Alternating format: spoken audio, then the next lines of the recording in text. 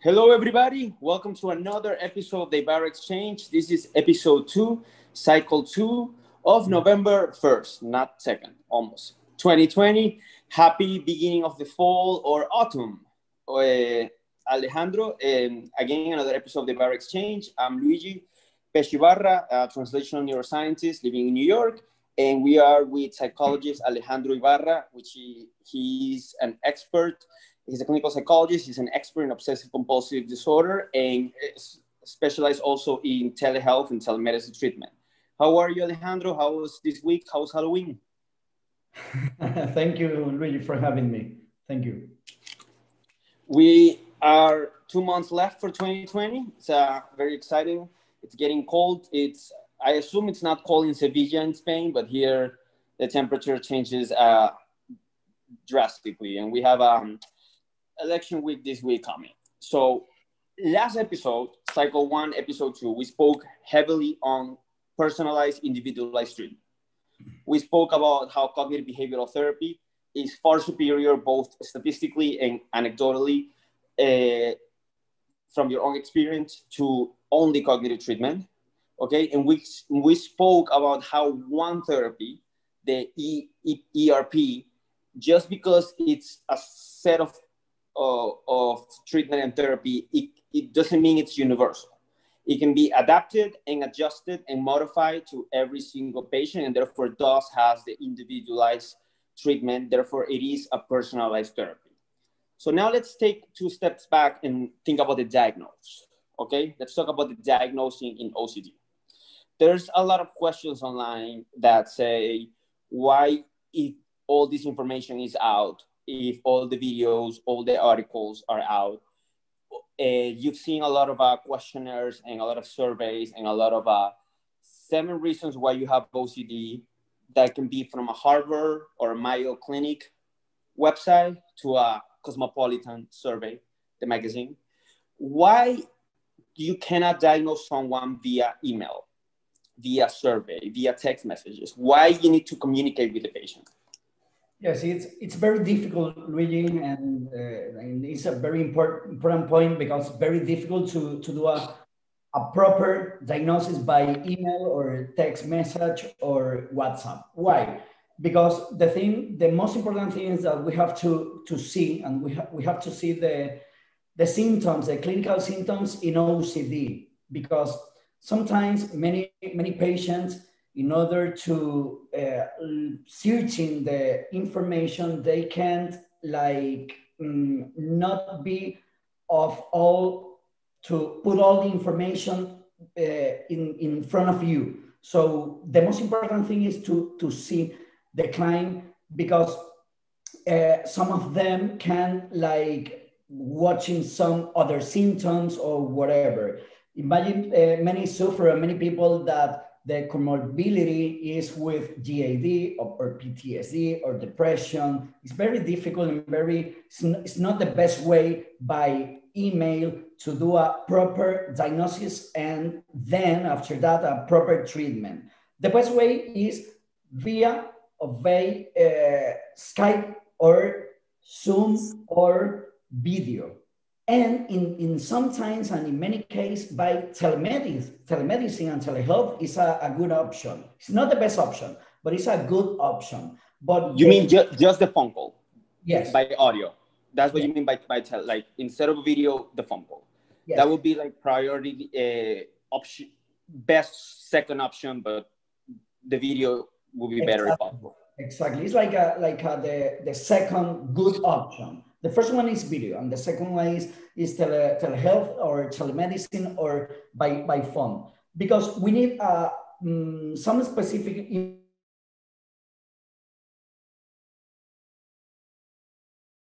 information. But email is not the best way. Sometimes many people contact to me by, okay, I feel very sad, or I feel I don't know, whatever symptom. So this is OCD or this is GAD. I don't know. We need watch or see the client. We need more information. We need the evolution of the disorder. We need the symptoms, clinical symptoms. We need the comorbidity, we need the proper treatment or not, the diagnosis with a psychiatrist or medical doctor or whatever. We need more information. And that information we put into Skype or Zoom or whatever, but through video is the best way. And I assume another component of, okay, now that we're living in pandemic times, but you mentioned how you've been doing Skype and video treatment since 2009. So that's 11 years, over a decade that you've been already treating patients. So you, like, the pandemic really didn't change that much your model, your status, your model operandus of how to conduct treatment. But one advantage that, correct me if I'm wrong, please, that the video is superior to an audio call is that especially when you talk about obsessive compulsive disorder, anxiety, and especially about the subtypes, you need to see the gestures and the expressions and the signs and almost like the body language that a person has when they're telling you about their symptoms, their stories, when they're explaining their level of stress, that you need to see how they're saying it, why they are saying the way they do, how are they expressing themselves, and not so much what they're saying. Like, that would be an advantage. And also to know if they're really honest and they're being sincere and genuine in the things they're saying. Yes, remember that one of the characteristics in personality in OCD is ethical and morality, like scrupulosity, OCD, that is religious, ethical and morality. And that definitely this is one of the most important characteristics in this kind of population in OCD community. So it's very difficult and it's very strange to treat a client that don't tell you the truth and don't tell or tell you lies. It's not very common. So we need to see the client. We need some expression. We need the intensity in the suffering, the anxiety, the expressions. When they say, for example, I'm suffering about POCD, about pedophile OCD, and they cannot put all the information under the table. They cannot say all the information. So the experience tells us that the best way is to help them to put all the information. Okay, your kind of POCD is maybe if you feel attraction by adolescents or children between 8 years old or 13 or 14 years old, and that happened to you, and that is that like help to the client to put all the information that we need. So, okay, yes, are you reading my mind? I feel that.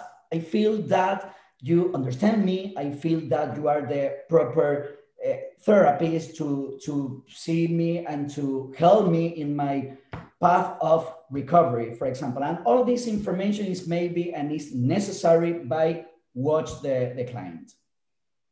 However, there's a strong argument that a lot of people are making right now that when it comes to specific psychological disorders like antisocial personality disorder, narcissistic personality disorder, malignant narcissistic personality disorder, a combination of Machiavellic, sadistic, narcissist, antisocial personality disorder, a characteristic besides the lack of empathy and remorse is also the lack of honesty and the ability of looking you in the eye and be very manipulative and lie about their symptoms in order to get a specific goal. So when you say about the comorbidities of obsessive compulsive disorder, are any of these other psychological disorders tend to overlap and tend to be comorbid with OCD?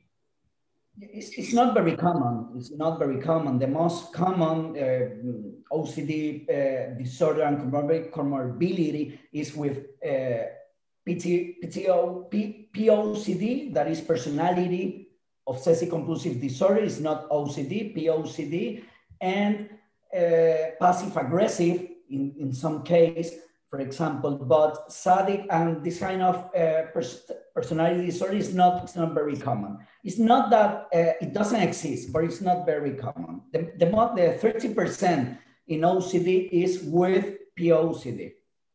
Right. It will make sense, especially what you said about that they really care about ethics and morals and values. you made an example about a person like it's a lot of stress, all of a sudden feel attracted to adolescents and teenagers, and they have a wife with kids, and all of a sudden this happening. Is that moral and ethics and respect for the law and respect for the dignity of another human being, especially a children, that is causing them the stress? A person with antisocial personality wouldn't feel the stress of that. They would just get their way. That's right. It wouldn't make more sense. But when it comes to diagnosing a person via audio, just the phone, or via video, has it occurred the time that the person, because of the stigma and maybe the shame and the embarrassment of communicating this, they don't, even though it's via telehealth, telemedicine, they don't want you to see their face.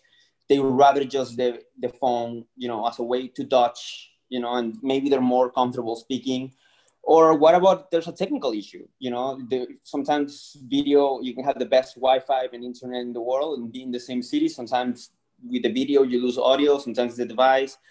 Has it ever occurred? Like, has it happened that sometimes the audio was a better option for diagnosing the audio phone call than the video? Yes, depends on. In our practice office, we are working with Skype, Zoom. First of all, Skype since 2009. We are 11 years ago working with. But in this time, we continue to improving this tool and these strategies. So in many cases, we don't need to look to the face, to the sufferer. We need to listen. Just listen the voice. Just listen the symptoms. Just listen the sentence. Just listen the thoughts. That is very important, because the experience help you how to manage all the symptoms, or all the diagnosis and all the treatment in less time.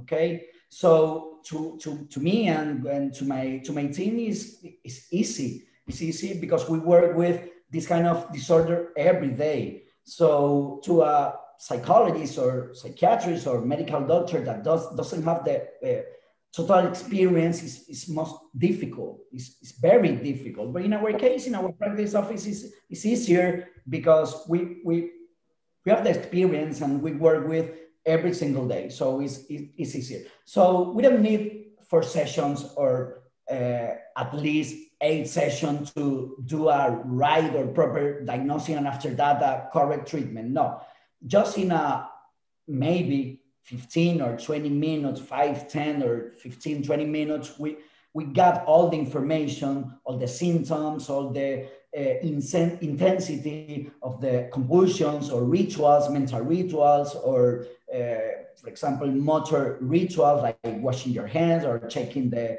off or the windows or whatever. So we don't need too many sessions. We need 1 session to psychoeducation OCD, psychoeducation ERP, and very important because ERP is the gold standard treatment. And how you are going to recovery, how you are going to like walking the path to the recovery. That is very important. That is in just 1 session.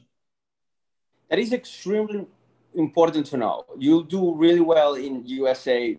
Here, sometimes, depending on your insurance, they only allow 1 session to come up with a diagnosis. So it's really, really important that you're saying, I don't need 8 sessions because of your experience and your years of speaking with a lot of patients of all types, subtypes. You don't even need 1 whole session. You need just 20 minutes to get the diagnosis and then being able to provide the psychoeducation and strategic plan. That means after 1 session, the patient that comes to you and your practice can already decrease the levels of frustration. They're already gaining something. They already have a plan. They already have a response. They already have a diagnosis, and that doesn't an actual accurate, objective clinical diagnosis. That it's not a questionnaire on a cosmopolitan magazine. However, speaking about the whole in America, and I've told you many times, we see the patient as a micromanager to the doctor. The patient tells the doctor what to do. probably not in surgeries, but definitely, you know, when it comes to the clinician, they sometimes they come very more informed than what they think. What happens in terms of treatment? You're saying that, okay, a phone call it's definitely not the best option, but it's way better and it's doable than text messages, emails, or messages through WhatsApp. If we can do the video, obviously. If we can be in person, obviously, when we go back to normalcy. But a phone call would be just fine. Has it ever happened that you're treating someone, okay, with your specific treatment, with cognitive behavioral treatment, with ERP? Has it ever happened that sometimes you have a malfunction via video and you have to continue the consultation and the treatment with the phone? Like, has that happened? Does it work? Is it frustrating? Did you see any difference? Tell me a little bit about that.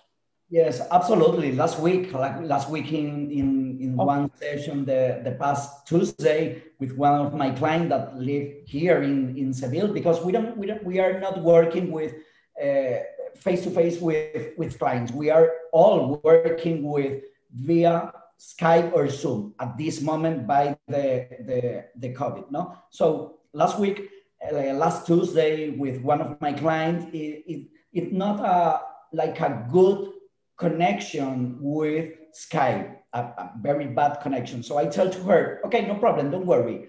Today is not the day to Skype. We are going to work with a phone call. So I call her by a phone call and do the information, continue to working with ERP by phone call. And it's very easy. It's not as important like doing this through Skype or through phone call.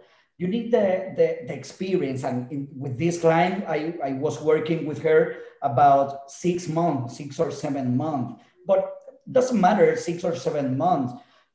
Maybe with a client that has maybe 1 month with us, is maybe we can do it by phone call. Today we have to work with the information, with the internet, with all the tools to put all to the service to the OCD sufferer. So I don't understand at this moment, I don't know how are many psychologists in the world, in Latin America, for example, and here in Spain, that doesn't believe in Skype, doesn't believe in this kind of tool, doesn't believe in anything. So it's a problem because we have the evidence through the studies, through all the research, through all the information, and the studies are that the results show us that Skype is maybe as possible, as good as face-to-face. So it's not it's a reality. That is the truth. And all this information is created to improve the quality of life in all the OCD sufferer and OCD population. Yeah, I find it amazing that you can have a doctor that still wants the patient to come into the private practice, the office in the middle of the pandemic, and conduct a therapy, a cognitive behavioral therapy with a mask as opposed to via treat.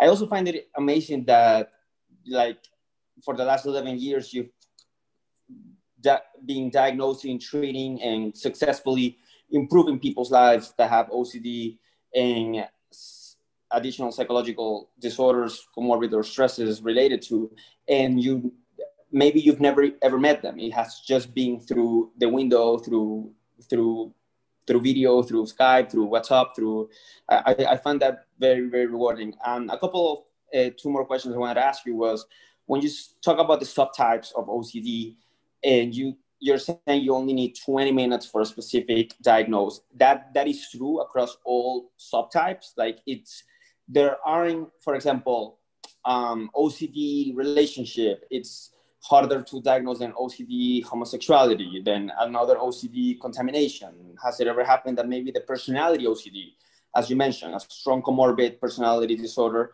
that makes the person very rigid and controllable and detail-oriented, that, you know, sometimes shadows and disguises they're having an actual anxiety of OCD?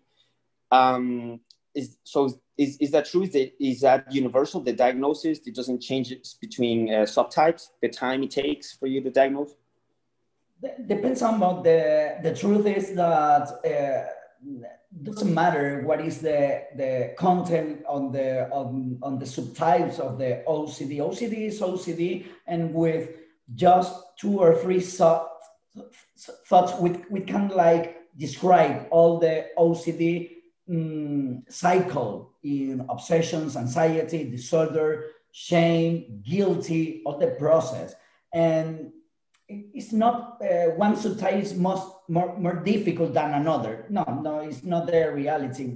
To a professional, a professional with expertise, whatever, for example, Stephen Phillipson that lives and working in New York, it's very easy for him to create or describe subtypes.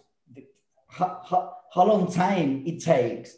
5 minutes, 3 minutes, 6 minutes? It's very easy. The content doesn't matter.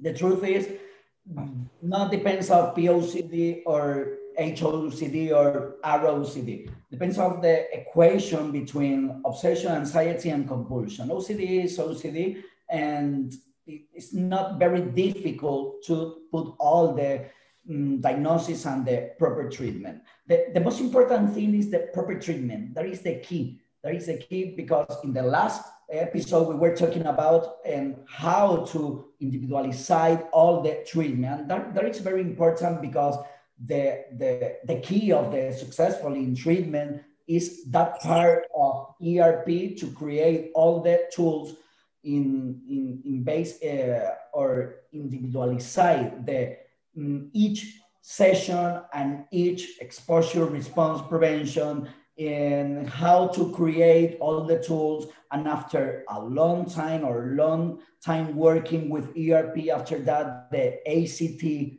and mindfulness techniques, all the process and all the tools. But first of all, ERP, and the most important thing in this equation. But also has to do with your expertise, your level of training and professionalism, because and we spoke about this before, in February, right before the pandemic started, there was a very famous article in BBC. It was probably a TV segment too, about how a doctor wrongly diagnosed their patient with pedophilia as opposed to OCD pedophilia.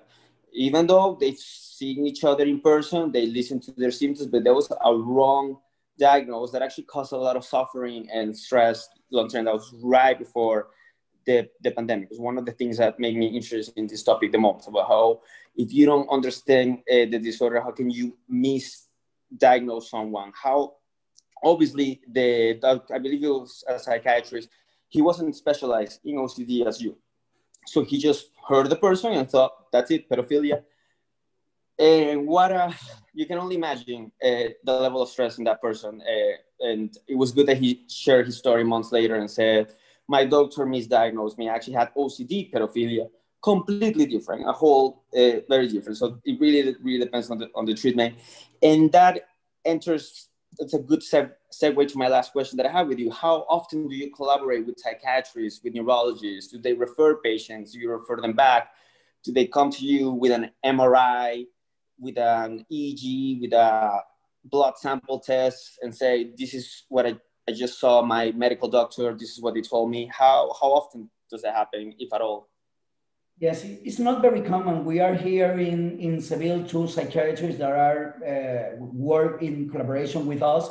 And in some case that the client needs to put the medication, we refer to him or to them to put the medication. But the truth is,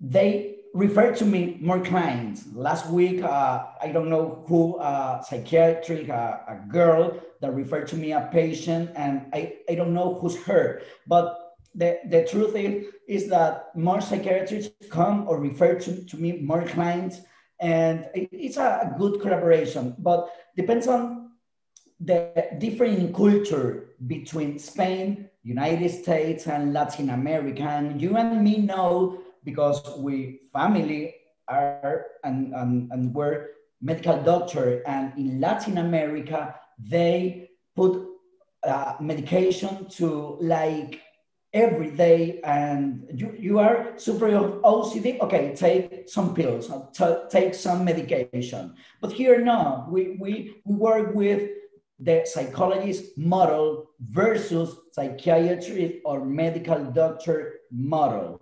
And that is a very important point, because in Latin America, the sufferer going to psychiatrists first than the psychologist. Here in Spain, no. Here in Spain, we search the information by internet or by another psychologist or psychiatrist and come to our practice office with no medication. And if the client has intensity and several symptoms, we refer to the psychiatrist. In Latin America, it's like the process is different. You are suffering with depression, okay, psychiatry, take some pills. You are GAD or PTSD or OCD, okay, take some pills. There is not... Like vitamins, yeah. Exactly. That, in my opinion, is not the best choice, and it's not the best way to treat the client. So sorry, just based on that example you just cited, would you say that in terms of psychoeducation, Spain has a higher level of psychoeducation than most of the countries in Latin America, where the psychiatrist is first, psychologist second? I think yes. And in the last conference in Spanish, we see through the conference to the psychiatrists, to many psychiatrists putting and recommend pills, antidepressant, ESRS, or anxiolytics, or some medicines to OCD before the treatment with ERP. To me, in my opinion, that is a mistake. We prefer to do ERP, and if the client needs some medicine or some pills, okay, refer to a psychiatrist. Because in all the case, not in many cases, they need medication. In many cases, they need just ERP. And we are many clients in our practice office that has recovery with no medication. A high percent of clients, they are recovering with no medication. So we prefer to work with ERP, just ERP. And if if the person is improving or getting better to the symptoms, just with ERP is perfect. It's perfect. And I find it absolutely even more fascinating, the fact that antidepressants come first or to treat OCD, because we know that even though antidepressants for OCD tend to be proven to be more effective than anti-anxiety medication, than anxiolytics, they don't work right away. Just like in depression, they work 2 to 3 weeks after they start taking it. And they don't work until you hit a certain amount. Like with Zoloft or with a specific antidepressant that you use to treat OCD, the patient must hit almost 3 times the level of milligrams and the doses that they would take if they have a major depressive disorder. Exactly. So they won't see any improvement, any benefits until 2 to 3 weeks or a month after they see the psychiatrist. With a psychologist, with your treatment with ERP, they can see the effects right away. One therapy, one treatment of meditation, one therapy. At least they have a strategic plan of knowing what to do. They actually will get a short-term gain. That it's a patient with these levels of stress and anxiety. It's probably what they're looking for at the beginning.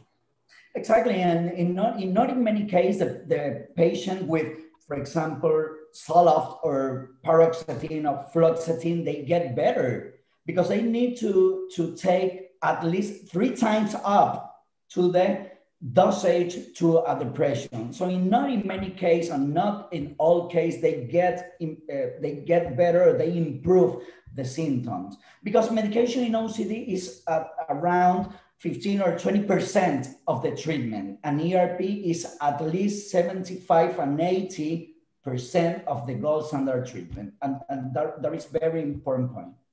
A big takeaway from this, besides videos don't substitute diagnosis, and diagnosis must be definitely at least done via video or at least a phone call, never via email, is that most of the countries in Latin America and the medical systems, at least when it comes to OCD, the psychoeducation needs to be higher, and they need to match more the system in Spain as opposed to the opposite.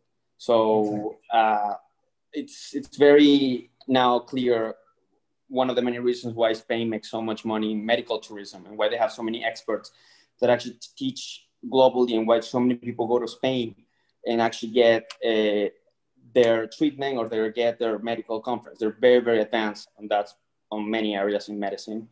So thank you very much, psychologist Alejandro Ibarra, for episode 2, cycle 2 of the Ibarra Exchange. Hope to talk to you very soon, and hope you have a blessed week. Thank you, Luigi, for having me. See you on the next episode, and thank you for all the information to share with all the OCD community. Thank you for your time. Take care. Absolutely. Bye-bye. Happy November. Bye-bye. Bye-bye.